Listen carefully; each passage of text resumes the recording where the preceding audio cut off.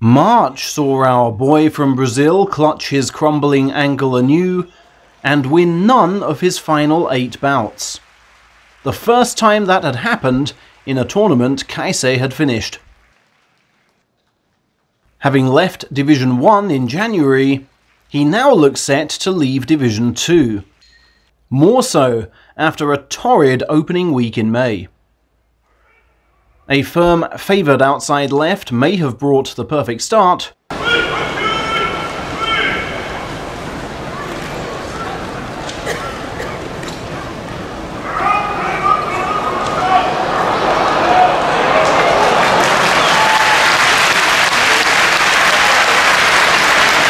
but his flaws were soon exposed. Incapacity to turn being one,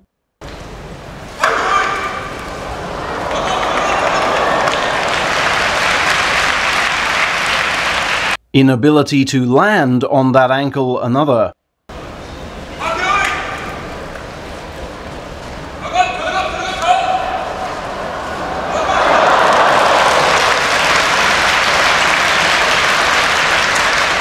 Fierce Hiradoumi almost won from the front.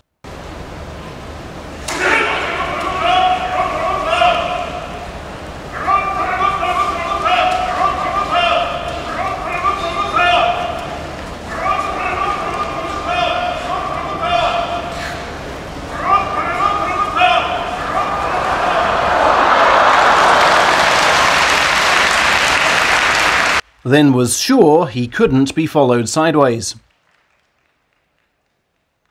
While timely release of inner left gained Tokushoryu a thrust down angle.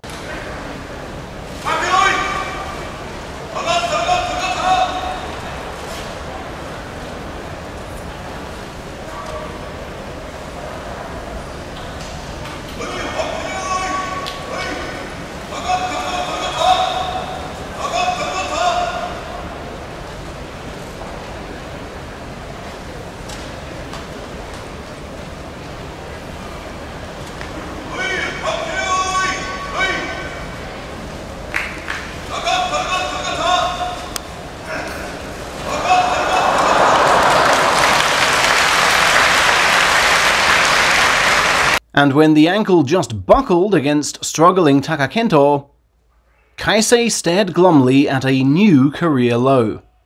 13 defeats from 14.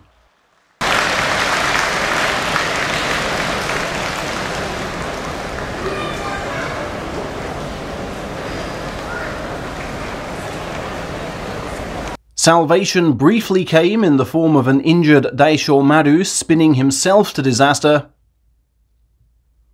but a well-lodged right from Atami Fuji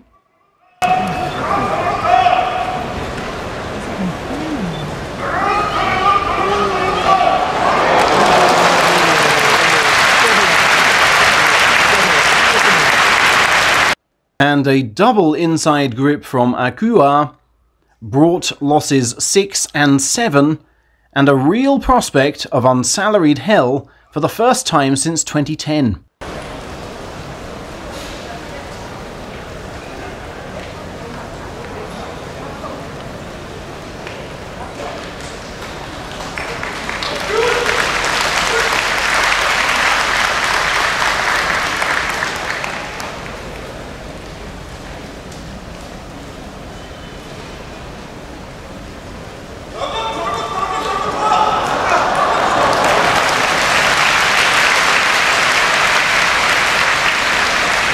Could Kaisei's career somehow be saved? Incredibly, yes.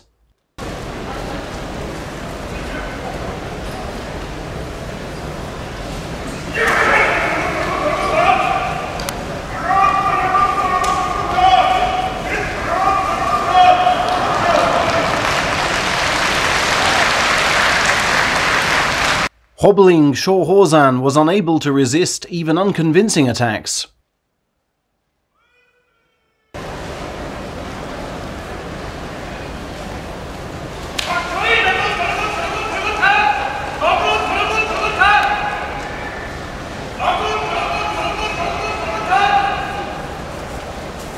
This potential winner of a frontal right was doggedly blocked, and its deployer marched to the rope with tight outside grip.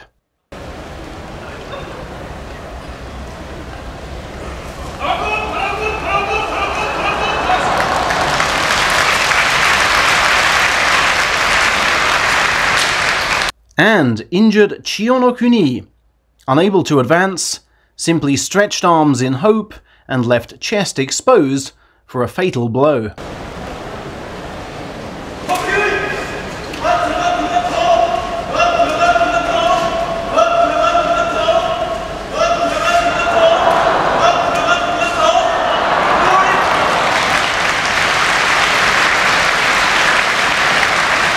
With several beneath him in trouble, this third straight win was sure to keep Kaisei up.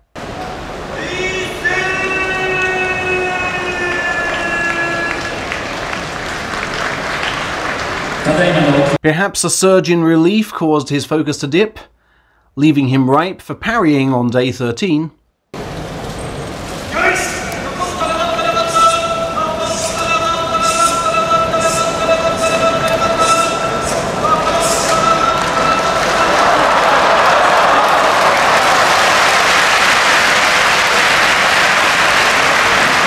But a firm defense, then nifty switch to right knee first, brought win number 6 and breathing space for July.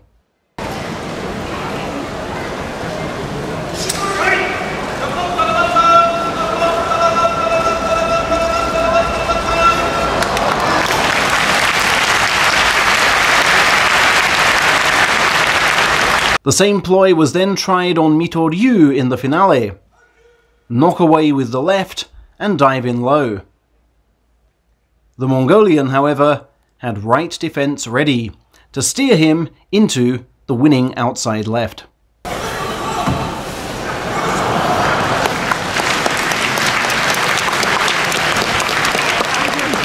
For now, Kaisei survives, salary and all. But he'll fall 3 more rungs in Monday's chart and continue to live on the brink. We wish him well in the summer heat.